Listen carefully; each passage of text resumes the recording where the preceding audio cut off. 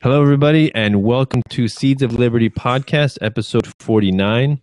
So we're going to go with Jeremy for the BIPCOT No-Gov license. Yes, as always, this Seeds of Liberty podcast is covered by the BIPCOT No Government License. This allows for reuse by anyone except for governments and the agents thereof. You can find out more information about this at bipcot.org. So today we have Sterlin Lujan coming in from Texas. He's a voluntarist, anarchist, journalist, and a counselor in training. He runs psychologicanarchist.com and the Psychologic Anarchist Facebook page. And we'll be discussing his ideas on the relationship between anarchy and psychology, and especially starting with his article, Lay Siege to the Therapeutic State. So Sterlin, thanks a lot for coming on the show. Hey, man, thanks a lot. Thanks for having me, Danilo. You guys are all awesome. Love your show. I love your Bitcoin articles and all the stuff you put out, man. You know, I appreciate it. I appreciate you answering my Bitcoin question earlier. Oh, yeah, no problem. That's my pleasure. My pleasure. Maybe we can even jump into that a little later. We'll see if time permits. Hopefully, maybe. All right, cool. Yeah, I've known you for like 2 years and I've never spoken to you, so it's nice to finally speak. We work so closely on your page, and you know, when you transition from Turncoat to this one, and you've been growing it like really well, very nicely. I see you've been putting a lot of effort into it, which is you know what happens when you work when you put effort, you grow and you get results, right? So right on. You didn't ask the government for favors. No, it's pure spontaneous order. See that? Awesome. So yeah, so go into a little bit about your background with psychology and anarchy, and you know what's the link that you see between the two? Sure, I just cover it real briefly. When I became an anarchist, one of the first people that I came into contact with, a lot of you guys may be able to resonate with this, was Stefan Molyneux, right? So I have to credit Stefan.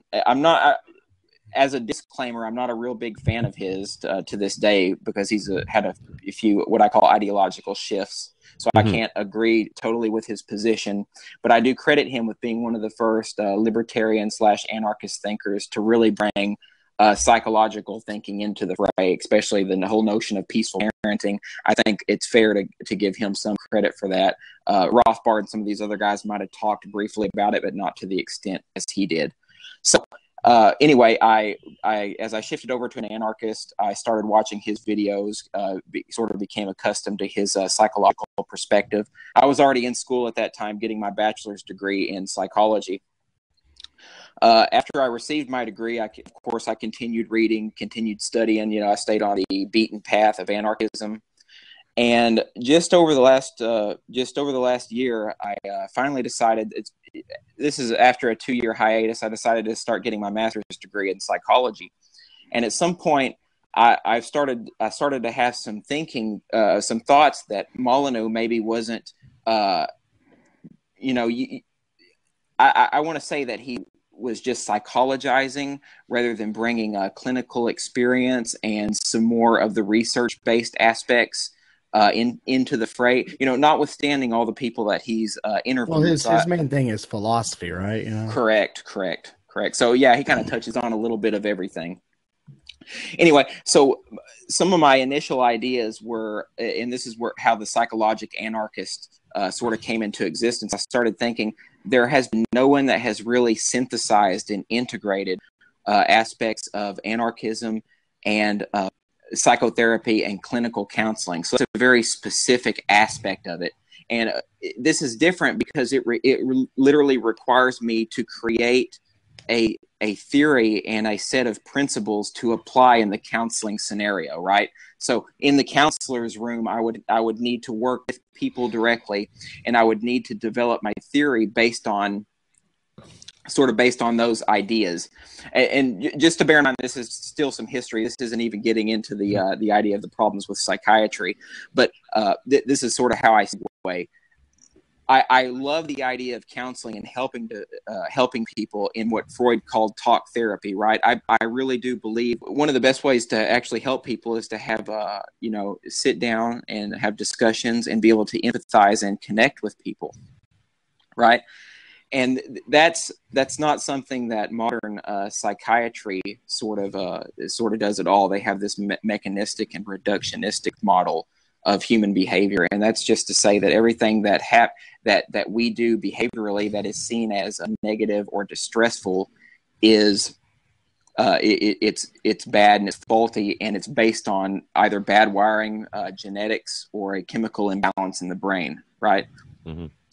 So that's sort of where I really came into play with this idea of psychologic anarchist. I want to really adopt anarchist principles to psychotherapy and help people from that perspective, because I believe that the way that we've learned to sort of think, to break down cognitive dissonance is really beneficial and really helpful for getting people not just to understand our position, but for them to live their life with less distress, less anxiety, more happiness. Because I think breaking down those not only the illogical thoughts, but also being able to actually connect with other people and to understand them from a peaceful and voluntary position is a very powerful motive for living and being more happy, right? To me, it's the crux of passion. So that's kind of what I've been trying to do with the synthesis, and right now I'm just calling it neuro liberty therapy. So, and that's go ahead. To me, it's what you're touching on seems to me like what I did in myself is I eliminated the fear of of a stateless society out of my body. It doesn't scare me anymore. Not really that it scared me at the beginning of when I started reading into this stuff or anything like that, but after I read this stuff, that fear did set in. It's like, well, how would the roads really be built? It's like, right. So you got to conquer those fears and get those contradictions out of your head. And I think teaching people how to do that is very key. And approaching this from a psychological aspect is amazing. I really think this is cool. Right. Yeah. To me, it's helped me in so many different ways, as far as with my relationships. There's some relationships that are obviously difficult but that's if you approach it from the standpoint of everybody else is wrong and I've got to berate them every step of the way. And that's an understandable sentiment, because that's what we feel that we need to do in order to push, push over to the other side to get everybody involved in anarchism. I just don't think that we're sort of doing it in the appropriate way. I don't think we're really trying to empathize and connect with people on a visceral and a base level. And that's I'm generalizing a little bit, and it's tough. I'm also getting off topic a bit, but that is essentially the idea of neuro liberty therapy. I haven't brought all the principles together, and I haven't really because I haven't had a chance to actually sit down with people and start bringing it into complete fruition. So it's just I can envision it. It's theoretical, and there's of course some problems that I'm going to have to contend with. Right, there's an ethical consideration. You're not supposed to get into the counselor's room and tell other people how they should live their lives, or even provide them with my principles. But here I have an argument to psychologists and counselors when it comes to that. Obviously, feminism is actually a theoretical position that people use, that counselors use right now. And if anything is trying to promote your agenda and push your social justice warrior material onto other people, in the counseling scenario, feminist theory would do that. So I think that if feminists can have a psychological or psychotherapeutic theory, then anarchists should be able to have the same thing. So that's what doesn't exist yet. What I'm trying to build and create. If they're going to propagandize, why is it bad for us too as well? And that was why I shifted my attitude on a lot of things a while back, because everyone wants to get into this debate. You're not doing anarchy right, and I'm like, this is pointless. The only way to do anarchy right is someone who doesn't want a leader, or not a leader, but a ruler. And, that's it. All this other stuff is we're wasting time, energy, and resources debating on things that don't matter. Right. What I love about what you do is that, how everybody comes to anarchy and voluntarism from a different perspective, right? Some people are rappers, some people are authors, some people, have blogs, some people are professors or, in college, or history professors, let's say, and you come at it from the psychological perspective, and, you bring it into the counseling room, with the patient or the client, relationship. And like you said, I don't look at it as like trying to indoctrinate them, but just, I guess the way you talk and, the way that the way that you communicate with person, I think they can pick up on the ideas of non-aggression, property rights, self-ownership, not by telling them about them, but just by you describing things from your perspective. I think that's how people would pick up on it. Right. And then, of course, there's that. It's also just the relationships that the counselors inevitably have to develop with their clients. It's supposed to be based on communication, empathy, active listening. And if one thing that anarchists, in my perspective, actually want, it's the ability to connect with other people. We know that statism essentially starts at home. A lot of us have had really shitty childhoods in a lot of ways. A lot of people, of course, don't want to admit that through either being spanked or hurt. Or there was this book by Alice Miller called For Your Own Good, and she talked about how one of the things that we're originally taught in childhood by our parents is how not to feel. Right. So if you acted out as a child, how many times have you been told to shut up? Don't feel that way. You're not allowed to be angry at me. So we understand that in childhood that our ability to relate with other people is essentially broken. So that's why, in my perspective, the counseling environment in regards to helping people heal with the philosophy of anarchism, with the philosophy of being able to relate with compassion to one another, is so supremely important. Right? That is really the crux of it. And I guess how we move on from there, one of the things that pisses me off about modern psychiatry and psychology is that they've moved away from this interpersonal aspect. They've moved away from this ability, this idea that we should connect with each other. And then the problems that we have they're not diseases, they're not illnesses. Our brains aren't broken. We had shitty childhoods, shitty environments. The nurture levels that we had as children were horrible, as we talked about. So, not treating people as robots and trying to evade this idea that our environments and our relationships have anything to do with our development is just a sad, sort of a sad part of modern psychiatry. Industrial psychology is what it's been called. So that's what I'm hoping to do in the professional spheres is sort of get counselors, other professionals involved in changing the paradigm, fomenting this paradigm shift in counseling. And there's another point to that. There are like regular counselors, mental clinical health counselors, and social workers. They do tend to behave in regards and counsel in regards to the interpersonal aspects, the relational aspects, whereas the big problem recently promoting the medical model has been industrial psychiatry, right? They're wanting to pass out all these pharmaceutical cocktails in order to try to heal people, and that stuff's been complete. Most of those compounds are horrible for you, especially in the long term. So that's what what we all got to try to get away from, and just completely unmake psychiatry, as I call it. Yeah.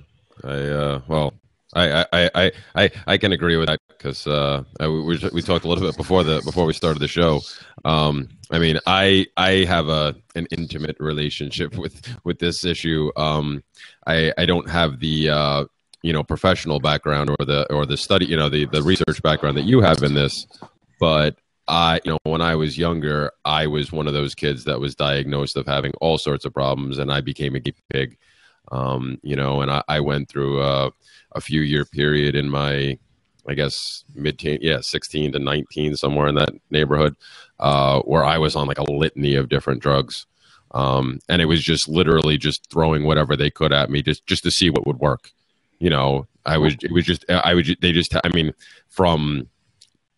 From Prozac, which I think it was in there because that was an 80s drug, right? Or 90s or early 90s when that first officially, Right. whenever that was. Around the night, right. Yeah. So I was one of the original test. I was one of the first thousand or couple thousand people on that.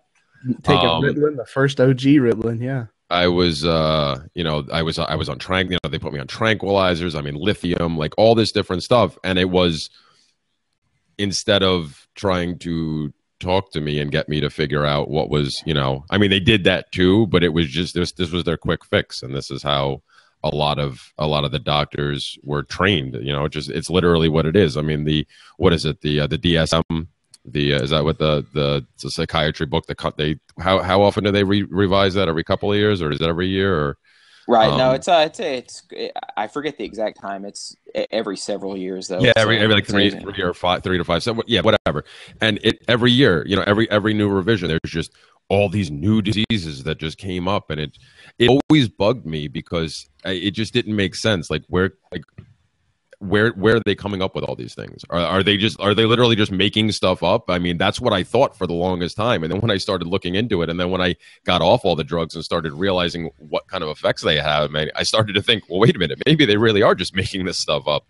And there's an entire generation of mostly, young boys that were subjected to this because, we were told that, our being boys was all of a sudden a bad thing, right. ADHD and all this stuff. And, this explosion of, oh yeah, well, they shouldn't be acting like this. What do you mean we shouldn't be acting like this? We're stuck we're for the most part, most of us were stuck in these institutions of quote unquote learning where you're forced to sit at a desk for, however many hours a day. I mean, yes, you're allowed to get up and walk around occasionally, but whatever. But like, you're stuck in these rooms and you're forced, like, boys especially just want to run. They want to do things. They want to build things. They want to climb. Like putting anybody in that scenario is just, it's detrimental to them. And instead of recognizing that, it's, we can fix this. Let's just give them drugs and we'll make them all zombies. And then that way we continue with business as usual. It takes less responsibility off the parents' shoulders, right? The parents are like, oh, this is the easy way out. This fixes my problem. I don't have to put any effort into this. Just make sure little Timmy chokes down his pill. Yeah, but right.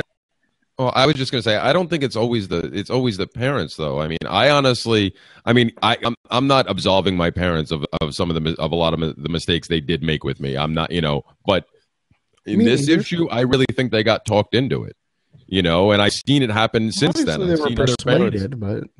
Well, right. Because again, just like anything else, just like the state in general, people are brought, like you were saying before, how statism starts at home.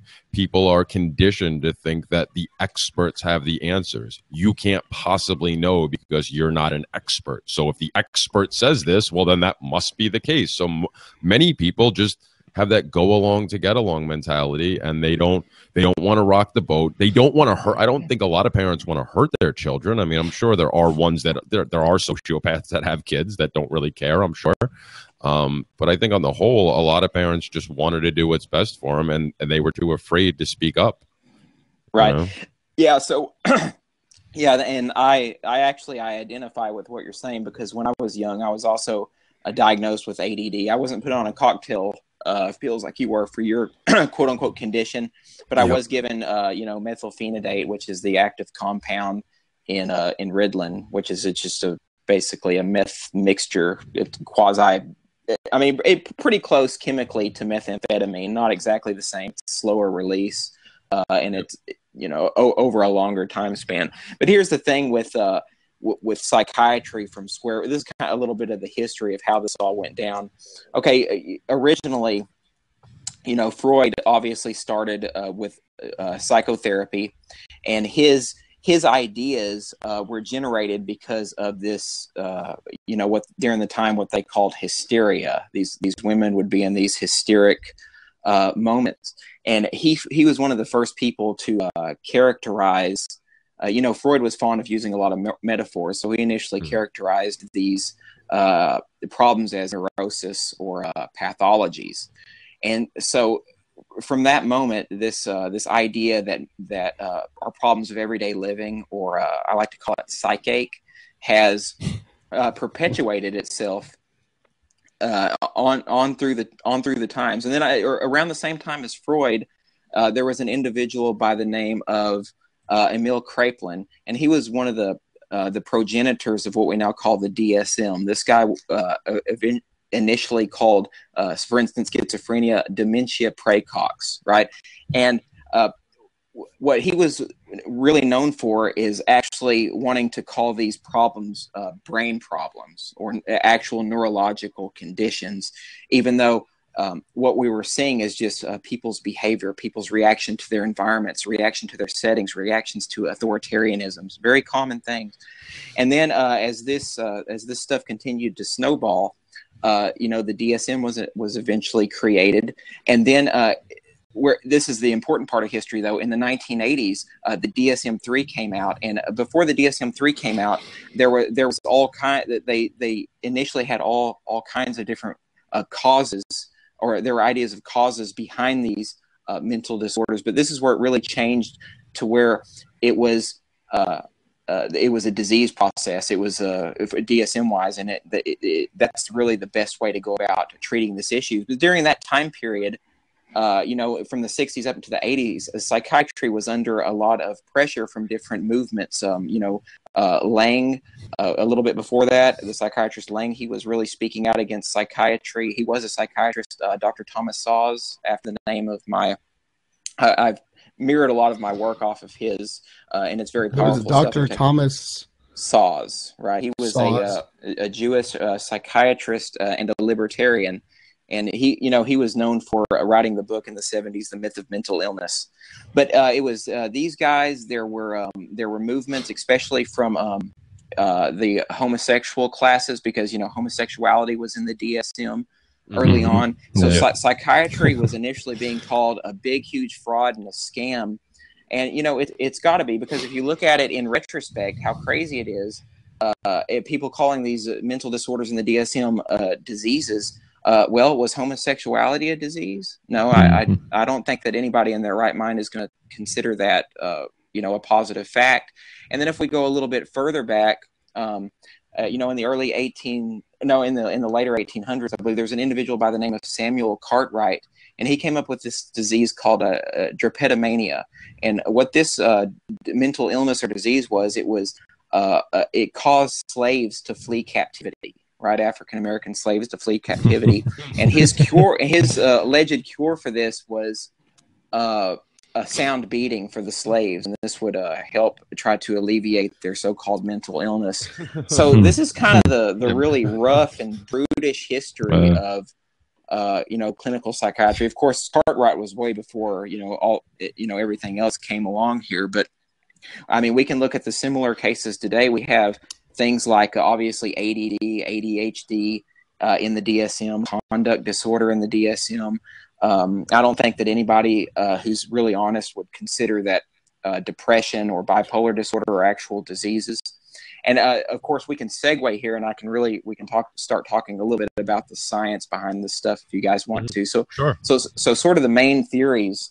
There's three main theories. The one that I'm most familiar with and the one that's most popular, of course, is the chemical imbalance theory. Psychiatry since the 60s and the 70s into the 80s have been really perpetuating this idea that mental illness is caused by chemical imbalance, depression. The less serotonin that you have, the more likely you are to be depressed. Schizophrenia, the higher levels of dopamine that you have, the more likely you are to be psychotic. But here's the thing. I'll use depression as an example for the sake of time. We can talk about schizophrenia some too. But with depression, this idea that the low serotonin levels causes depression has not been fleshed out with the research. And there's a few reasons why that is. First of all, you can ask anybody who goes to see a psychiatrist. You can't walk into a psychiatrist's office, say, "Doc, I can't move. I lay in my bed all day. I'm feeling down and depressed. I don't want to talk to anybody." You can't go in there and tell them that, and they're gonna say, "Okay, let me give you this blood test. Why don't you piss in this cup, and I'm going to tell you if your serotonin levels are out of whack." No, that's not the case at all. They do not have the tools to do that. There is no diagnostic objective measure to say that serotonin is actually imbalanced in the brain. At least nothing that a psychiatrist is going to be able to use in an office in a clinical situation like that, right? The only way that they've tried, this is how they've tried to sort of manufacture proof that that mental illness, especially depression, actually exists. They've done a metabolite test on the serotonin metabolites, which is called 5-HIAA, right? And what it does, it collects in our cerebral spinal fluid, and they've actually they've done some studies where they've injected depressed groups and control groups and pulled out some of that 5-HIAA, and they tried to make comparisons in the research study to see if the group that should be depressed was depressed, or the control group, who was usually clinically healthy populations, were not depressed. And most of all of the studies came out inconclusive, or the statistically significant factors were not. They were confounded by other variables, but one of the main things that we've seen is that it didn't pan out. And obviously, if it didn't pan out, then there's no way that psychiatrists can actually test a mental illness, or for depression, the mental illness in psychiatric settings. Then they're standing on really shaky ground as far as believing it, what they call the biogenic aiming theory of depression, which is the serotonin issues. So it's just pseudoscience, basically. Oh man, absolutely. And it's all happened because of this. This is another conversation, but it's all happened because of this corruption between the state, between psychiatry, and between big pharma. And I don't mean to conspiratorialize this stuff. It's just the nature of what happens in these power structures, right? All these guys, they get together, scratch each other's back. There's a lot of money to be made in selling pills to people, especially with these long-term, in prognostic goals. So as you see, it's a really big, it's a big clusterfuck. Still killing it right now. Yeah, I mean, it's a huge clusterfuck. And when you get into looking at what these drugs actually do, there's some evidence that the antidepressant class of chemicals actually causes suicidal ideations, right? Causes people to become suicidal, which is the antithesis of what psychiatry is claiming to do by feeding people these pills. And there's psychopharmacological reasons why that's happening. And the main thing is when people take these drugs, the brain has compensatory effects that actually creates extra receptors in that particular brain, those particular brain regions, and basically cascades and can actually cause, the quote unquote chemical imbalance that they were supposed to have in the first place, or cause other problems that could potentially be neurological, where some of these thoughts and these ideas may stem from. So if you want if you think you have depression and you go to the psychiatrist's office, if you didn't have depression before, you probably will have depression as a result of toxicity right. from drugs and compounds. So, and the case is even worse, and it's even clearer with the antipsychotic medications. The clinical trials and reports are very clear that in the long term, these chemicals can actually cause some of the psychotic symptoms that they claim to see in people with schizophrenia, and not to mention they can cause what they call tardive dyskinesia. So it's a huge problem, and it all stems kind of going back and putting everything into a circle. The reason why counseling and sort of sticking to these relational ideas is so important is because these methods are, we know that for the most part, we know that we can help people with counseling. The evidence does seem to suggest that. And we do know that we're not going to hurt a person neurologically or poison them. And this is one of the main tenets of any kind of counseling or any kind of psychiatry that a person's doing, is this idea of non-maleficence. This idea that we're not going to cause harm to our clients and patients. Ironically, of course, psychiatry, by handing these pills out, by the dozens, is really causing a lot of problems, hurting a lot of people. So yeah, that's a little spiel. No, I agree. Yeah, it's all about the profits for these drug companies. It's ridiculous. Well, yeah, because I was going to say that seems to be. I mean, at least when you look at it, even just from a cursory glance, the something behind big pharma in general, not even just with not even with just the psychiatric drugs, just any drugs. It's the supposed cure is often worse than the disease. I mean, you see any commercial for any drug that they put out there, and they have that ridiculously long, speeded up disclaimer at the end with all the possible may cause your soul patch fall off. Well, exactly. It's like that would be a tragedy, right?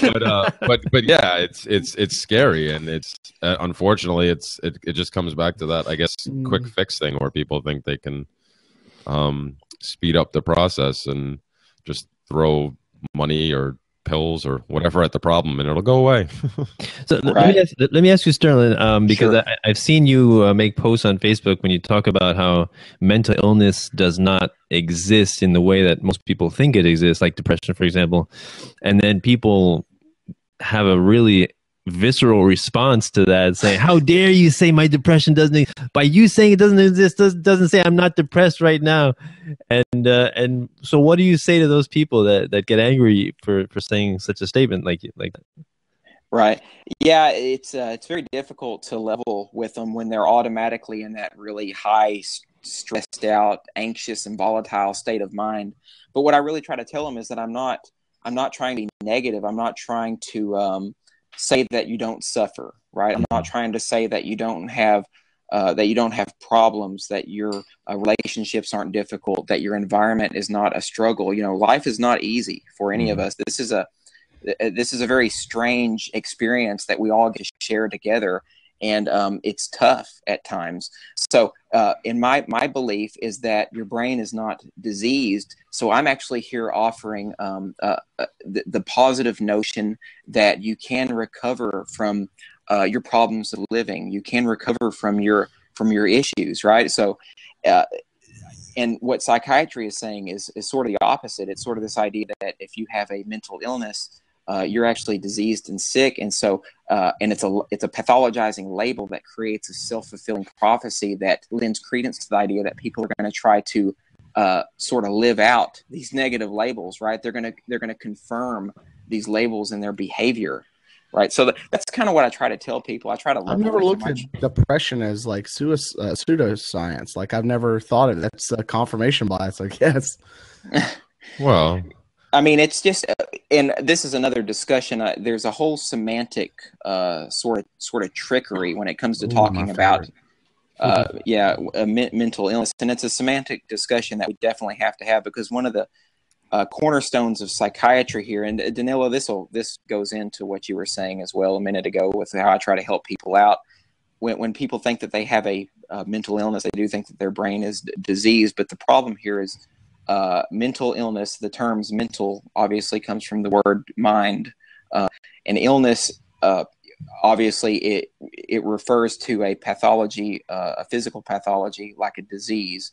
So, but the semantic problem here is that a mind is an abstraction. A mind is like for us, it's an emergent process, right? It's or an epiphenomenon of brain functioning, and so what happens is that a mind cannot be diseased pathologically in the same way that a body can be diseased, right? A mind can't get cancer. A mind can't get AIDS. A mind can't get an infection, right? So, I like to compare it to consciousness, right? Consciousness can't get an infection, right?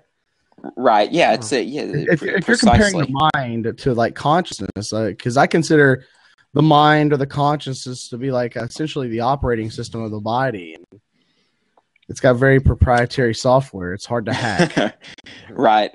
That's a good way to look at it, Dave. Yeah, you can't. And that's been a big problem. They use the psychiatry, and I don't think, again, it's not conspiratorializing or think that they're doing it on purpose, but it's kind of just how the situation has evolved from square one.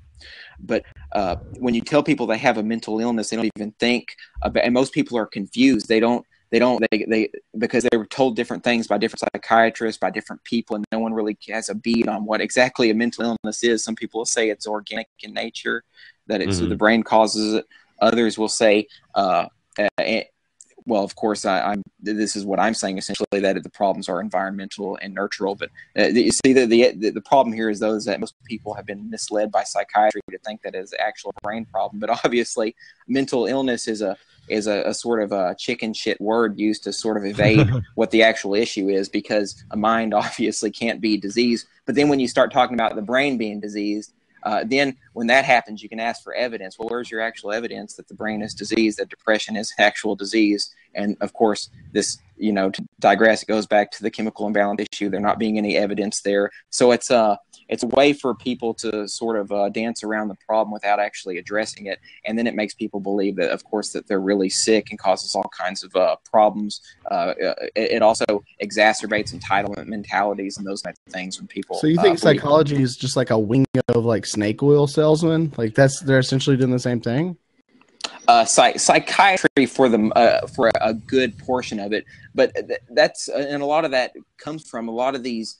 And this happened back in the 60s and 70s when psychiatry was under fire.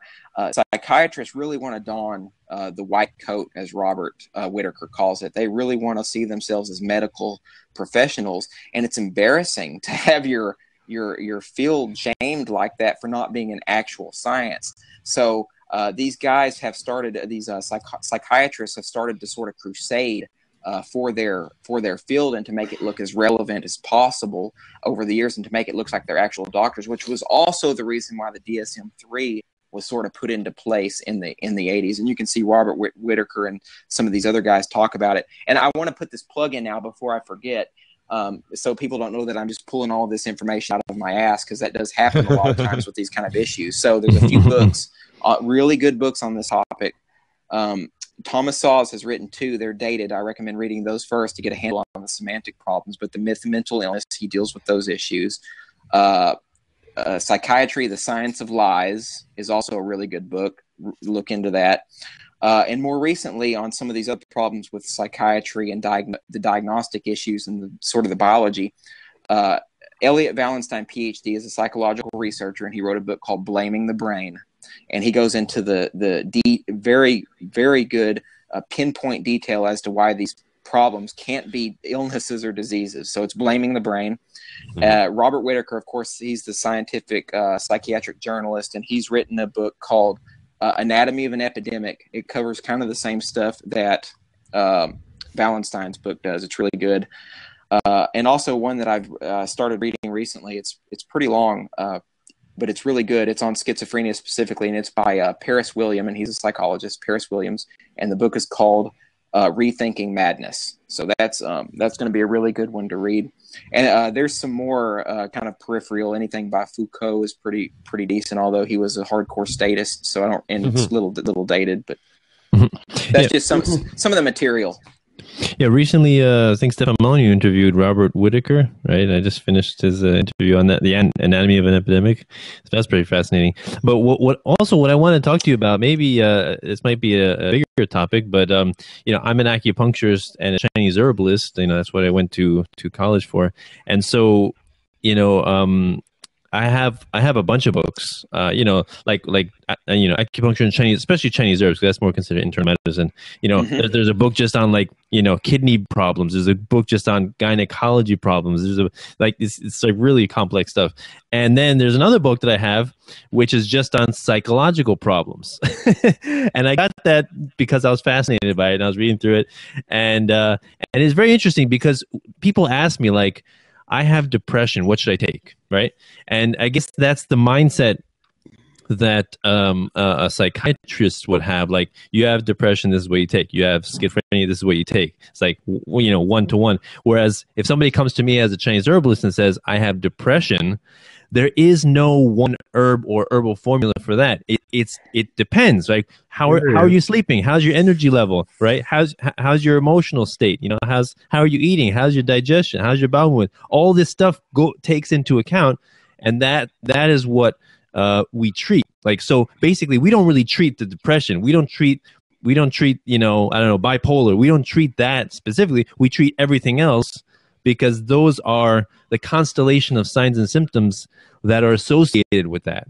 which is kind of interesting, you know. So now, yeah, you just got me thinking about it, you know, when you were talking about this, like, so yeah, we don't really treat depression. We treat everything else that you know you can physically see, or like the patient tells you, like, yeah, I have a poor appetite, you know, I'm fatigued, you know, all this kind of stuff.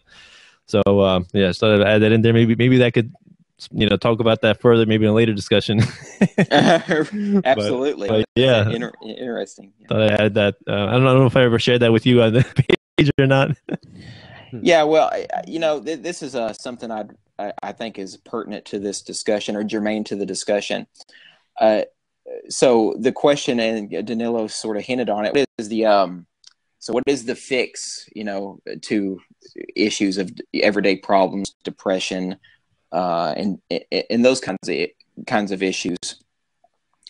And one of the main problems that I see, and that I think really help people get a grasp on this, because I'm going to move into another area of pharmacology, namely psychedelic compounds, plant teachers, and those types of remedies, which sadly are not talked about as much in relation to this subject. But I have to help right. I have to help disabuse a couple of notions.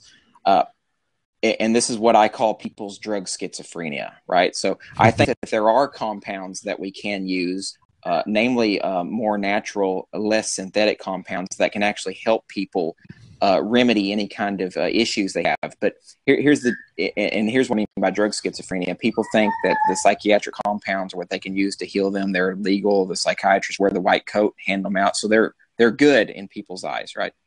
But so all these other compounds that are illegal, these natural chemicals, we have cannabis, psilocybin, you know, based on magic mushrooms, LSD. Here's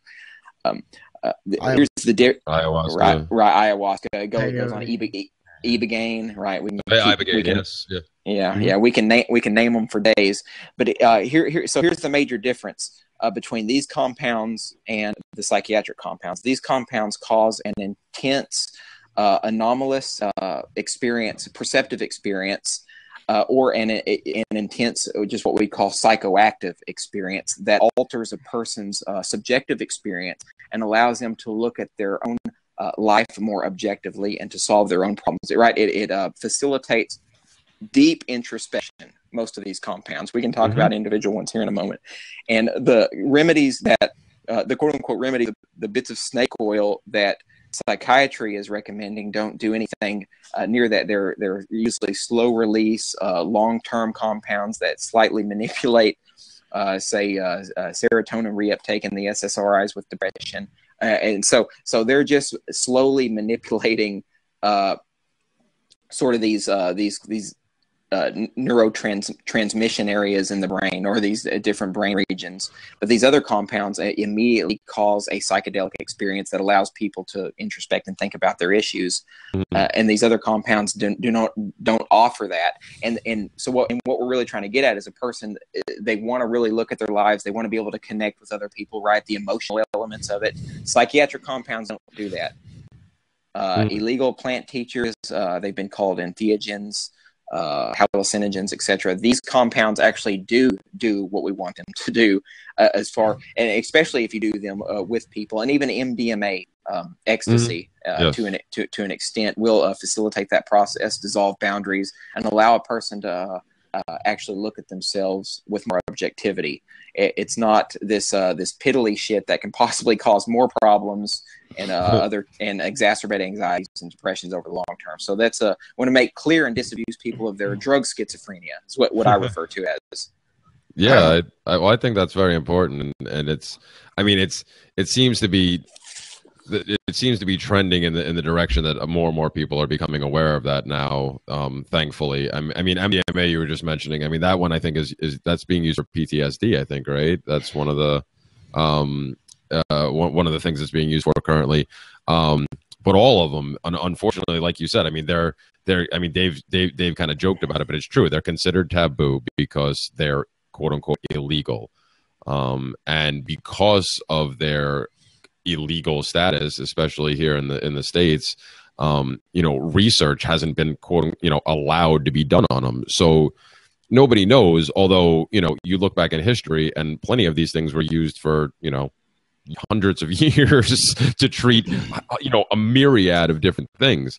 And I'm somebody, as far as like the psychoactive drugs, I'm somebody I can speak from experience, having done these. I mean, granted, it was in a recreational manner back then, but how you were describing the difference between, what they do and what the legal drugs do.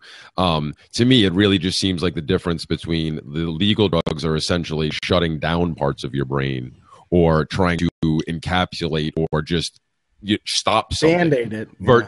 Versus the psychedelics, which are actually opening your mind and giving you the opportunity, like you said, to have it to get really deep introspective. Because even you can really have deep introspective moments. Like even back in my days when I was doing it recreationally, like I had some of my most profound thinking sessions. Just because you like you said, the boundaries disappear.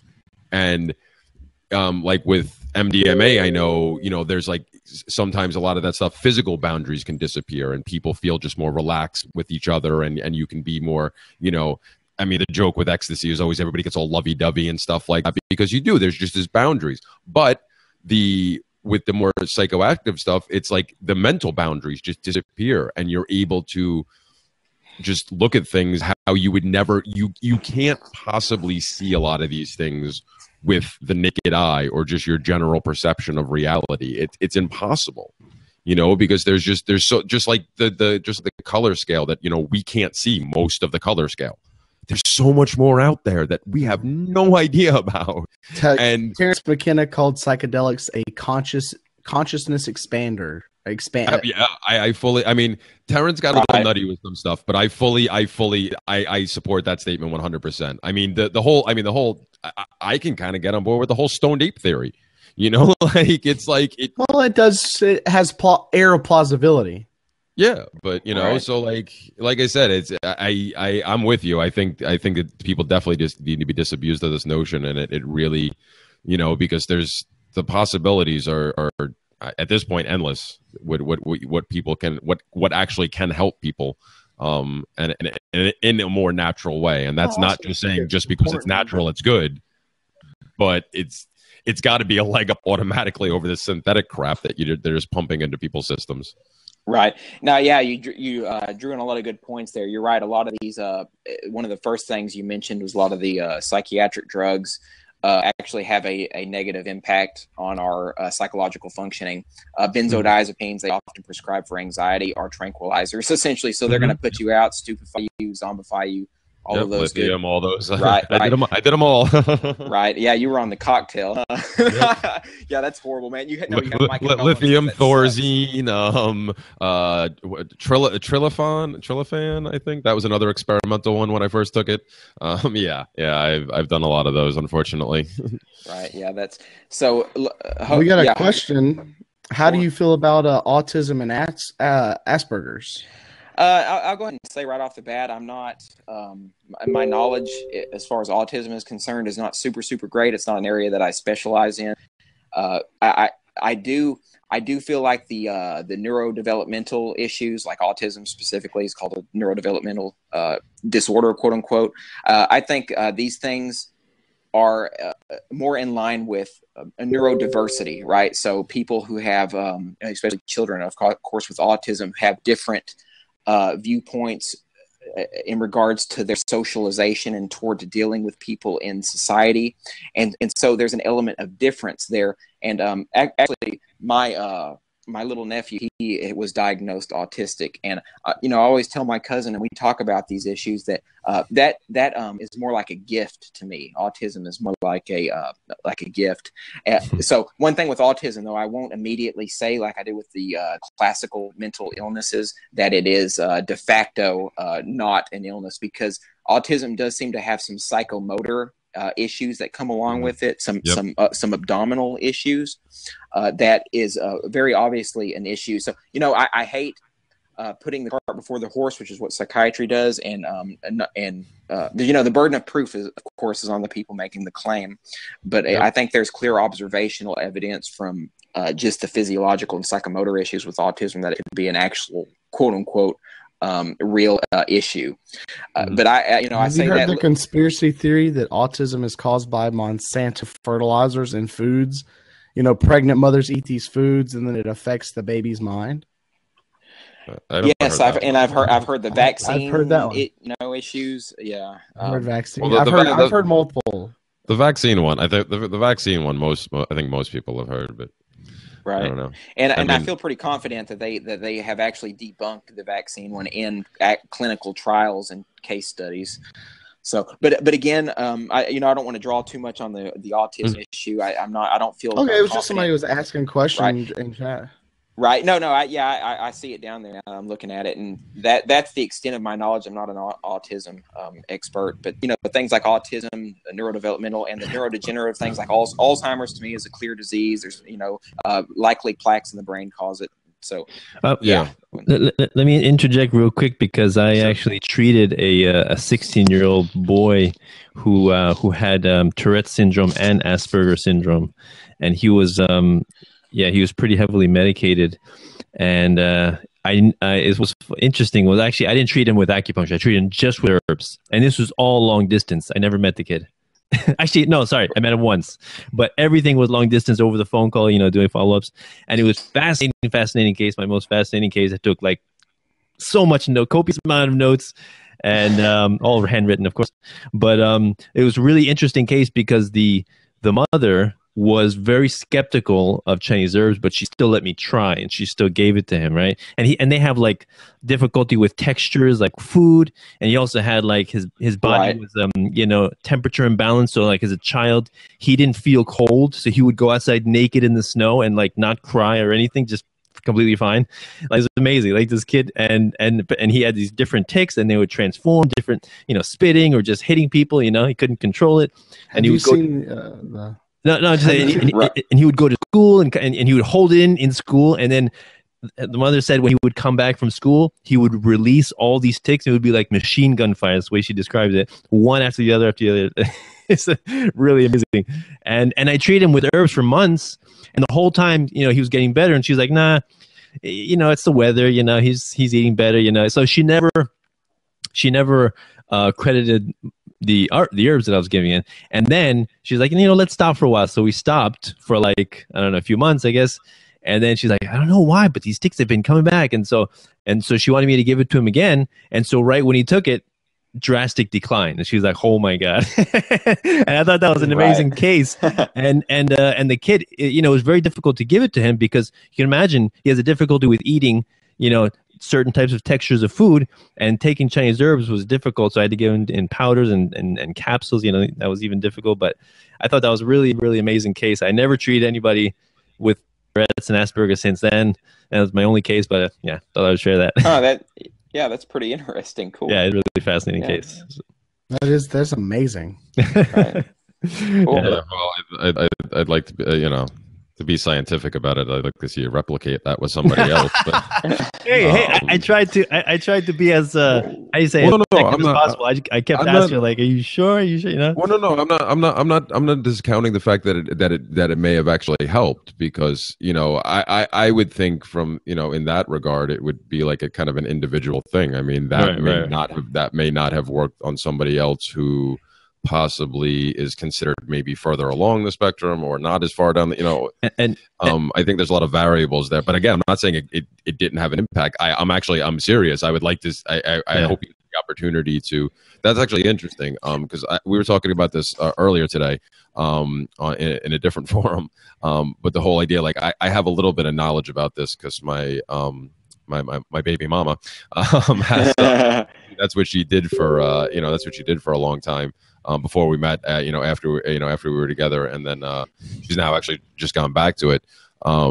But there's a lot of talk just in the people that do specialize in that area, that it's something that there is definitely something wrong, but it's a matter of there's just like different triggers that anything certain things could just set it off at any time, and that's why certain kids have it from essentially from birth, and other ones it shows up later, which unfortunately ends up getting tied to automatically getting tied to like things like vaccines and stuff like that, which again, it's not I don't think it's 100% conclusive that it's, that it has no impact, because it could very well be a trigger in certain kids, but in other cases it may just be a horrible coincidence, but it happens later because there's just these different triggers. So I mean, I would say, again, I don't have the experience or knowledge that you have in psychiatry or anything else in general, and I just have the little bit of knowledge I've gleaned off of her over the years. But I would agree with your layman's assessment that there's definitely a chance that there is something to this versus some of the other psychiatric stuff that's just kind of been thrown at people for years. Right. Well, I mean, it's just such a clusterfuck, because I can see part of it where these guys are really trying to be legitimate, and a lot of the psychiatrists really do want to help people who are suffering. So that's a definite given. But by the same token, the DSM obviously has been tainted in the past, right? When you've had things like homosexuality in there, when you have these very questionable, like compulsive type of disorders and things like that, ADD, ADHD, and essentially problems that look to me like subjective valuations about things that behaviors that some people disagree with, maybe people in positions of power, even if it's on the school and the public education level with the whole ADD, ADHD phenomenon. So it's really it's a clusterfuck trying to discern what might have some type of legitimate merit, and this is why a lot of people are confused too. So trying to discern what might have legitimate merit as a potential illness, quote unquote, versus what is just something that somebody doesn't like. Because here's the thing with the DSM, and this is a fact Thomas Sawes pointed out, is that these illnesses aren't discovered, right? They're not discovered like cancer, HIV, infections, etc. They are voted on by psychiatrists in the ivory tower. They decide what the criteria is, what the diagnostic settings are, and then of course, most mental illnesses you can't find on autopsy, right? Like you can find cancer on autopsy, infections, and a multitude of medical illnesses on the autopsy table in a corpse or cadaver. That is not the same. It's not the same with mental illnesses. Obviously, I can't find depression. If Danilo had died, I can't find his depression on his corpse. Let's just cut that. Let's just cut that little section out. That depends if I was still married when I died. No. Sterlin, you have a question. I know who I'm sending to this one to first. You have a question in chat. I'm gonna read it. What, if any, preconceived expectations does Sterling have regarding what his research will reveal when anarchistic principles are applied to talk therapy? Yeah, so I can talk a little bit about this. We're getting close to that hour. I'm just letting you know. All right. Okay, sure. Well, just briefly then, what I'm going to attempt to do with this is work off the shoulders of giants, so to speak. Most psychological theories are built off of theories that are pre-existing, right? So there's already one psychological theory that I believe has more of our principles and more of our ideas closer to heart. And I'm really glad that you asked this individual asked this question, because I wanted to talk about this. So my theoretical orientation in counseling is choice theory. And choice theory was developed by one William Glasser, PhD, back in the 60s. That's when it started. It started out as control theory, I believe, and it's advanced to choice theory and reality therapy. So his idea is real simple, that we're all self-responsible human beings and we are genetically encoded to meet basic needs. However, we can choose to meet our basic needs volitionally, right? And what we generally do as humans psychologically, we create what he called these quality world images in our mind. And this quality world images is the way that we see that we want our world to be. And so we go about trying to meet our needs and meet these quality world images through our choices, through our actionable behavior. And one of the really cool things about choice theory psychology is that Glasser had this idea that people are constantly trying to control each other. This is obvious. And he called it external control psychology. And it's the idea that we're constantly trying to subtly coerce each other, be petty tyrants, make people conform to our worldviews. And so we can meet this quality world picture. And so I foresee choice theory psychology mixed with existential psychology and my studies of neuroscience, especially recent neuroscience studies and how it's going to play into the field of counseling with ideas like neuroplasticity or changing brains. Neurogenesis is the creation of new neurons, and how those activities work out in the counseling environment. So that's I hope that kind of answers the question. I'm trying to synthesize these different ideas in order to create essentially what I'm calling neuroliberty therapy as the platform for anarchist counseling. Does that clarify it? It seems very interesting. Yeah, well, I can't wait to hear more about it once you get a little more concrete, a system and test and all that in place. Right. I've got I've just, the only counseling really that I've got to do is with, for training purposes and things like that. So until I actually, probably a year and a half, I'll have my, unfortunately, do the counseling, and I can actually start, practicing it in the way that I believe I should practice, as long as I'm adhering to their ethical mandates. But of course, I have the out with the whole feminist argument. I can use these ideas if they can use their social justice warrioring inside the counseling office. So, yeah. Oh, I really like it. And choice theory is awesome. I recommend anybody read his book. You guys would be you'd be like, that guy's talking about anarchism. But the thing about Glasser, he just didn't realize it when he was writing his work. He was, he was pandering to government and didn't even realize it while talking about the problems with external control psychology. Didn't really realize that government is a force of external control psychology on all of us, right? But I can sort of I can say that it's okay, I guess, because he did put a good theory out there. It has good roots for me to work with, and there's good constructs and stuff. So I'll be able to build off of it, and I'm grateful for that. And all the and the theory hasn't really been worked with by a lot of people. Not a lot of counselors like it because it's considered a sort of a lot of counselors are moving more toward these constructionist and postmodern ideas of counseling, where it's based on like storytelling, and the client sort of they tell their story, and the counselor is basically this really objective observer and plays with their stories. It's a real phenomenological way of looking at counseling, is the way to put it, I guess. Experiential. But and that's my girlfriend's actually in college for counseling right now. That's what is she? So what is she? I know we're limited on time. What's her theoretical orientation, or is she just doing? So she's doing counseling. So she must be doing her master's degree, right? Okay. Right. Cool. Awesome. This has been fascinating. I'm so glad we finally got you on here. I mean, I've been a big fan of your work, just in general, just your writings. Since I came across you a couple of years ago. We've chatted every once in a while, but this was really cool. I think this was a fascinating topic. I mean, obviously, like I said, I have my own personal ideas about this, because I've been on the inside of part of it throughout my life. Right. But I echo what Dave said. I mean, I'm really looking forward to following you and your work on this, because the one thing you said very early on in the conversation, which really stuck with me, was the whole idea of like the cognitive dissonance thing.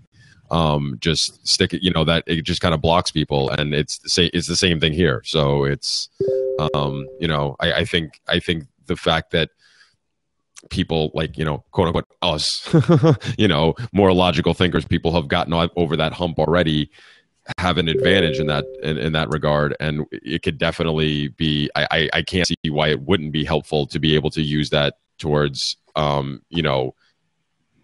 getting other people further along and possibly helping them, versus just pumping them full of pills and stuff. So it's very exciting stuff, man. This has been great. Thank you very much. Absolutely. Hey, I appreciate you guys for having me. A very fun conversation. I really enjoyed speaking with you guys. So yeah. Before we go, please plug your site and let people know where they can find you to follow your work. Sure. So just come to Psychologic Anarchist, the Facebook page. You can just type in Psychologic Anarchist. And my blog and webpage is psychologic-anarchist.com. And you can also find me, I I work with the guys at The Art of Not Being Governed. I have for a long time before the Psychologic Anarchist. So check us out at The Art of Not Being Governed and notbeinggoverned.com. So cool. Very cool. I really appreciate you coming on, Sterling.